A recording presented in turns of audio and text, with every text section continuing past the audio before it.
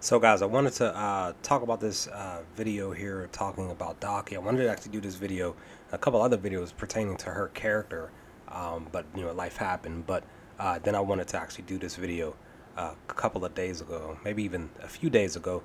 But basically, I'm on like my third day of vacation. I still wanted to do this video today, even though it's a little bit later in the day. I've just been kind of just relaxing, chilling, or whatever, just taking a break from life, just because I needed it. But hopefully I'll be able to push out this video today and maybe another one in a couple of hours from now, and then also get another couple of out tomorrow, because we're in preparation for episode 8 this Sunday.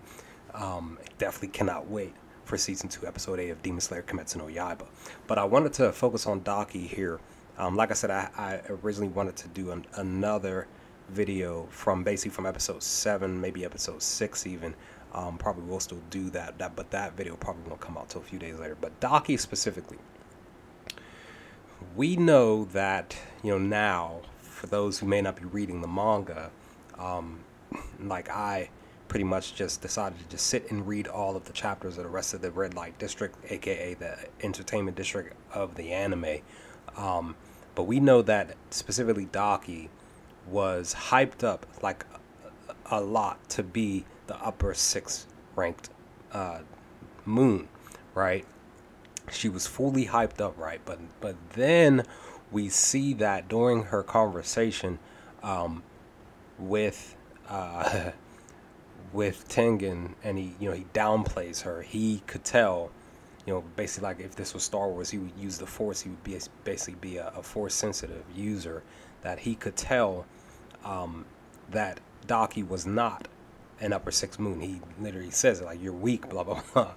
There's a GIF going around and meme going around and stuff like that talking about this. Even now, the past couple of, roughly, I want to say 72 hours now, maybe longer than that. But basically, Tengen telling her to her face, like, even with his, that's the thing, even with his back turned, saying you're not the demon that I've been looking for, blah blah blah. But what we find out is that her brother was attached to her. That Gyutaro decided to show up towards the end of episode 7 last week, and he basically shows up strong, powerful, and we find we basically see that I personally want to believe that because he was connected to her, that she was using some of his strength, that she was using some of his demon powers to be able to seemingly seem like she was an upper rank 6 moon. And again, like I said, that's not the case at all. Now, granted, Daki is a very dangerous demon. Let's not act like she's not. Tanjiro, Zenitsu, Inosuke, they pretty much wouldn't have been able to beat her. And like, that's the thing. I don't even want to like sit here and say like fully that they wouldn't be able to beat her, because Tanjiro definitely seemingly seemed like he was getting ready to do so at the end of episode 6. But again, Hanako showed up and stopped him. So that's why I'm saying, like, they, prior to Tanjiro having that I'm still coining it, that berserk transformation that he had, until I get an official name for it, once I continue reading in the manga, because I am going to continue reading the manga once this season is over with. I'm going to be doing videos on that, on those chapters. That Tanjiro in this transformation, it definitely seemed like he could have beaten Daki. Most definitely, I definitely believe that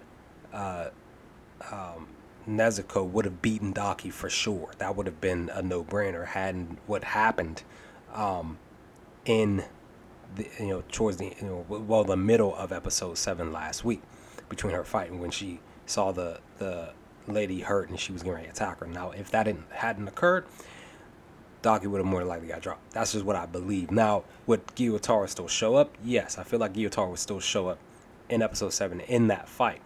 But because Daki called out to her brother and he shows up, that's when we see the actual upper 6 pop up. It's just that, like I said, it was like his it was like his aura or something was surrounding her, and it was exuberating, if that's the best word I can come up with to describe this video, is that Daki was exuberating an upper sixth level presence, the essence of it, but it wasn't specifically her. It was indeed her brother Gyutaro, and I believe that she was just using bits and pieces of his aura, bits and pieces of his demon power to be able to function as if she was an upper sixth moon. So yeah, you know, she was still a dangerous demon. You know, Tanjiro, before he got the transformation, had definite troubles in fighting her. I believe that Inosuke and Zenitsu would have still had trouble fighting her, but I do believe that Nezuko would have been able to beat her. But again, like I said, Gyutaro would have more than likely showed up anyway, because he's definitely not going to let somebody fully hurt. And that's the thing, like, even with her, that's the thing, like, her being burned and stuff like that, I kind of find that, even if I might do another video on that, kind of find that interesting, that Gyutaro didn't show while her body was being burnt to a crisp, basically, or at least half of her body. So yeah, she seemed like she was, but she wasn't. Her brother is the actual upper sixth moon, and now we're getting ready to prepare to walk into roughly 30 plus hours from now. We're getting ready to walk into episode 8 with this fight between Tengen and Gyutaro to come. But leave some comments in the comment section below, guys. What did y'all think of this video? Let's talk about some things in the comments below. Let me know your thoughts. What did you all think of Gyutaro showing up in this episode last Sunday?